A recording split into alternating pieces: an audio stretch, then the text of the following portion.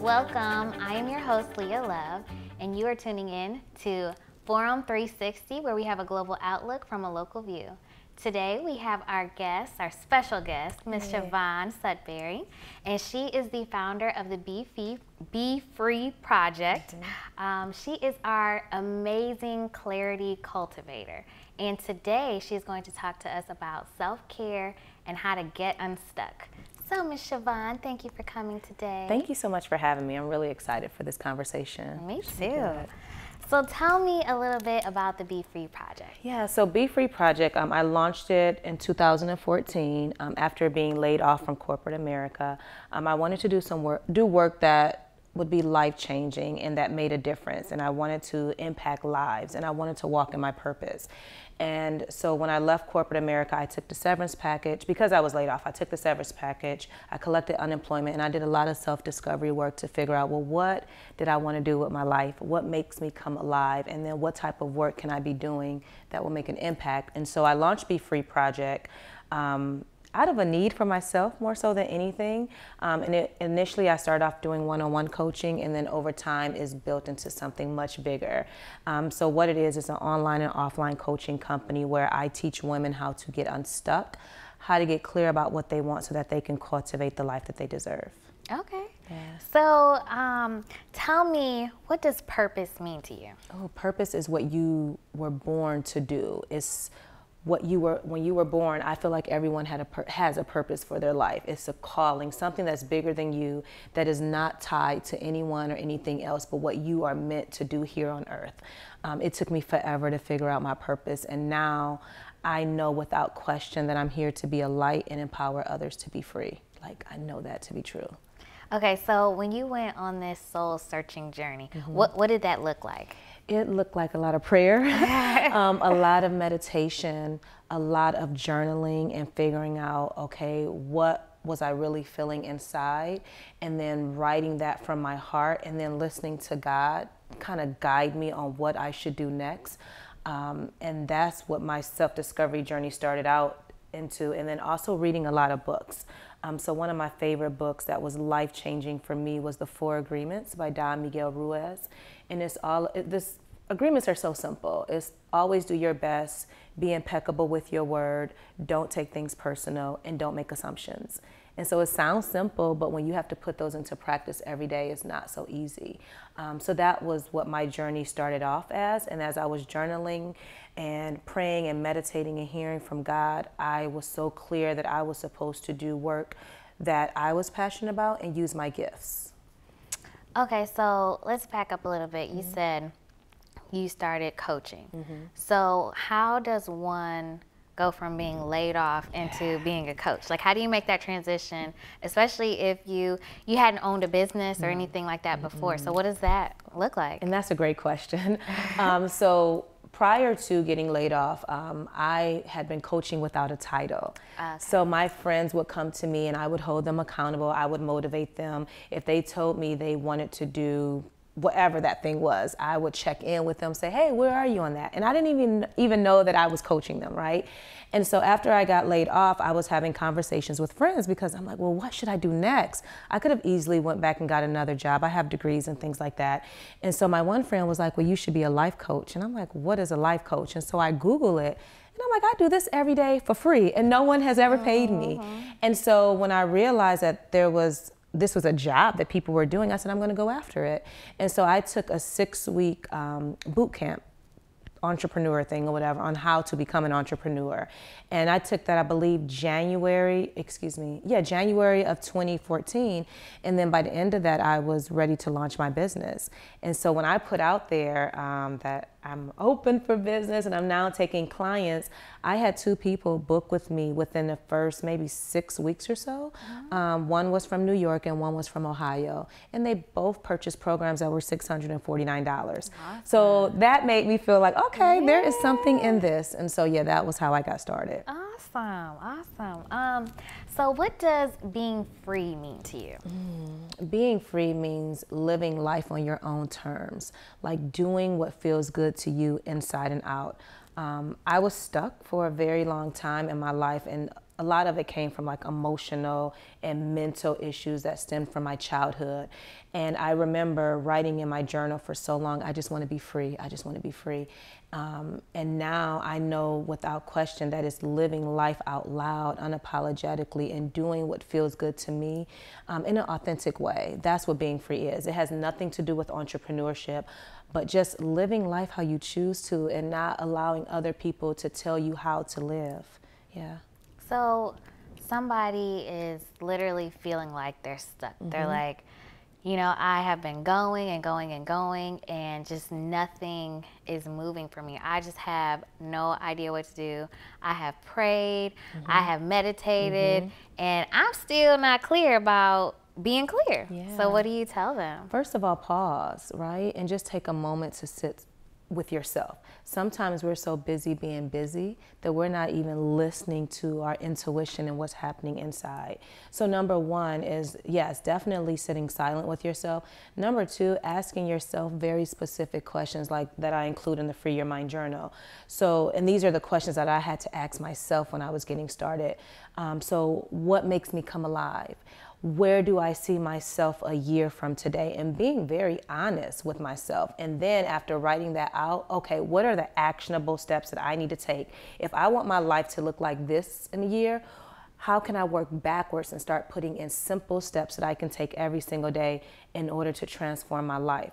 I think the challenge is, especially with women that I work with, is that they're so busy being busy, and we're mothers and we're wives and we have work that we do at church and all these different things that you're not even taking a moment to even look at your life from the outside in and figuring out what should that next step be.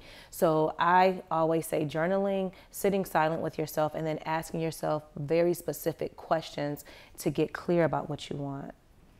Okay, so you mentioned challenges. What were some of the challenges that you had in making your transition, and even now that you were able to either overcome or that you're even still working on and dealing with? Because sometimes I feel like it's really important to be as, you know, clear and let people know, like, look, I struggle too. You know, even though I have made this or made it here, like, I still struggle too. So these are some of my challenges, but this is what I'm doing to overcome it.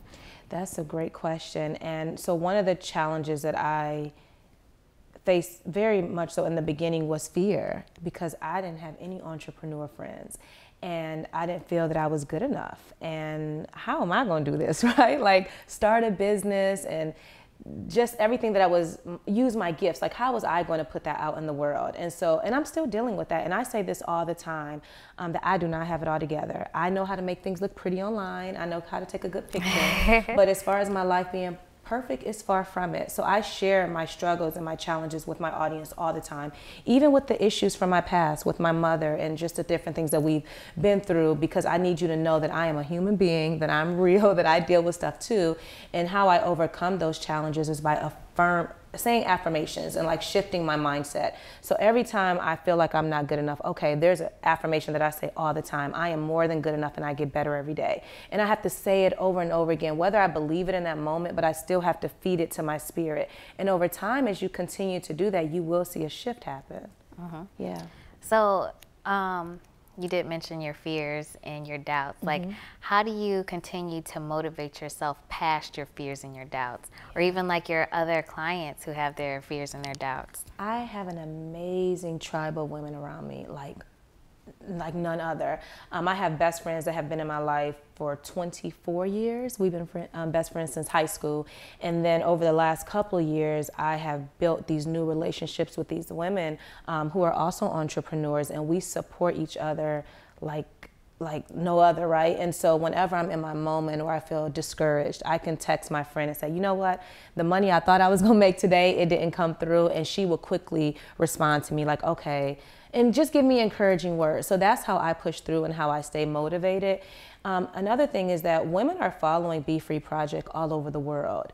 And without like every single week I'll get a message from someone, and I'm not even exaggerating, where whether they're signed up for my newsletter or they follow me online or they're a part of my Be Free inner circle, and they'll just share like, thank you so much for what you do. Because you've said this, I am now doing this. Or because you so openly talk about therapy, I'm now going to a therapist. That is motivating to me, because that tells me if I don't show up and do the purpose that I know I've been called to do, then I can be holding somebody else back, and I don't want that. And so I guess that is my motivation, like the people that I'm connected to, or that's connected to me. Now, with building your connections, I'm an introvert. Okay, yeah, I am too, actually. So, you know, that can be very intimidating, a very hard thing to have to put yourself out there. How do you go about building genuine, authentic relationships with people that you can call whenever, you know? I think it's just the energy that I put out. I'm an ambivert, so that's a mix of an extrovert and introvert. So I know how to turn it on and off.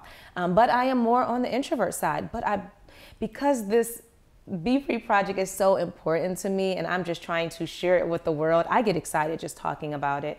And so there's just a certain level of confidence that I have when I'm in certain rooms where, okay, it's time to show up. And I attract the right kind of people because of the energy that I'm putting out, and that is what I am manifesting. So I get it, because I have a couple of friends that are introverts, but when it's my time to shine, I don't know, it just, something comes over me, I guess. But I guess the tip that I could say with that is that, you know, if you're in the right spaces, and maybe not trying to be everywhere in all these different places, but being in specific places where you know you want to connect with other people, and maybe your intention can be, if I just go in this room and I connect with one person today, then that's enough for me when it comes to networking. Okay. How did you go about networking? Were there specific places that you went to, or that somebody should look up to go to if they're trying to start that out? The Women's Business Center. So I'm a part of the Women's Business Center in Cleveland, and there's a lot of networking opportunities. They have like Think Tank Thursdays every Thursday, and then they have different events as well. And then I just look on Eventbrite and find events that I feel like I need to be there. And when I was first getting started, I went to a lot of free stuff. But now I understand, in order to be in certain rooms, you have to invest money. So now I'm paying money to network in certain places because I need to be in different rooms now. Great. All right, I am your host, Leia Love. If you are just tuning in to Forum 360 today, we have Miss Siobhan Sudberry, and she is the founder of the Be Free Project, and she is talking to us about self-care and how to gain clarity. Good Lord, can't talk today. How to gain clarity and get unstuck. So let's talk about being consistent. What does that mean towards, you know, gaining your clarity and being more free? When it comes to consistency, like, I feel like we're all on this journey, like we're all on this path, right? And when you figure out what you're supposed to be doing, you got to show up like nobody's business, right? And I get complimented all the time about how consistent I am, but it's because I know what I'm working towards. Like, there's a big vision that I have. One of them is speaking at Essence Fest. I also want to open up my own space one day. And so for me, I know that I don't have time to slack off. And so I make like a to-do list of all the things I need to get done for the week. Now I have an assistant that I'm working with that I'm able to like pass things off to her. And I just know that I have to show up. I honestly feel like I am a self-motivated person. I didn't think that before, but when my friend was telling me, even when I was working for corporate America, like I was always this driven person. And so now that has just passed over, I guess, into my business, where I know that I don't have time to like not be consistent. Right. And that goes with my branding. Everything that I do is going to be consistent across the board. And I think that that's important, to not be all over the place and just keep going at it, even when nobody's looking, even when it feels like nobody is watching what you're doing. At some point, something is going to shift. And so you have to keep doing it until your moment comes. And that's what I'm doing. Now, you have two beautiful little children. Thank you. So how do you find the balance between work and being mom? And, you know, like you said earlier, women have a lot of titles, you know, so what can they do to help try to find that balance so that they don't lose themselves? First of all, I don't believe in balance. Okay. I do not think that there could be you can't be perfect across the board doing all the things. So for me, in my house, I work on having harmony, right? So My daughter's 12 and my son just turned 10. And so now they're going to have to take on like some of the things that I don't necessarily have to do. So whether that's make their own dinner and something light, nothing crazy, right? And I have work to do, like they understand that. Or if I have to go to events or different things and they may have to come with me, like there's a sacrifice there. And then, so I don't believe in balance because I think that puts too much pressure on ourselves, especially when we see things on social media and it looks like everyone's lives are so perfect. No, it's craziness that happens all the time in my household. But I just figure out, okay, what works best for me? What can I do today that I will be doing it at my best? And the things that are not working, that is okay. And I don't beat myself up about it. Like if it's not going perfect, I can't. Yeah. I can't. Yeah. So were you afraid to step out on your own and work for yourself? Absolutely. Because I didn't know what I was doing. And even now, I still feel like, what am I doing some days? I felt like over time, my business has transitioned. And now I'm like, I have definitely more clarity on the direction that I'm going in. But in the beginning, it was very fearful. Like, are people going to buy? Are people going to notice me? There's so many life coaches, right, doing very similar work. What is going to make me different? But I always go back to, like, I know that I am here for a reason. Like, I was created to do this. And so the people that are supposed to be connected to me, they will be. And so I have to keep showing up in the most authentic way that I can and not look at what other people are doing and then try to be that, because that's not what God told me. Like, I am supposed to be focusing on helping women get unstuck and teaching them how to figure out what they want for their lives so that they can be free. If it doesn't fit into that, then I shouldn't be doing it. So let's talk a little bit about self-care. What does that look like to you? And what do you tell your clients about self-care? Yeah, so self-care is me listening to me and understanding what do I need in this moment. So prime example, my daughter and I, yesterday we were at Barnes & Noble. And I was like, I want a new magazine. And I had never purchased this magazine before. And it was all about self-care, ironically. And I said, I'm going to buy this. And I'm going to close my door and I'm going to read it. And that was my self-care. And so that my self-care practice will look different. Some days it's reading. Some days it's taking a nap. Meditation, I'm really huge on that. I use an app called Insight Timer. So every single morning I meditate for a minimum of 10 minutes. Okay. And that is my self-care. And then I also have a morning ritual that I do. I wake up at 5 in the morning.